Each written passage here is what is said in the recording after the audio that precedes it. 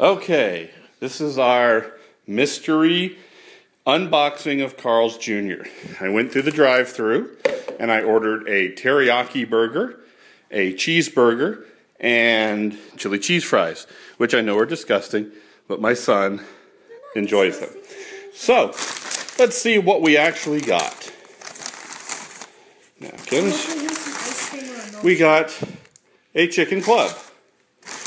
We got another one. Another chicken club. We got a turkey burger. What the hell is that? We got something with bacon. Bacon burger. Bacon burger. We got waffle fries.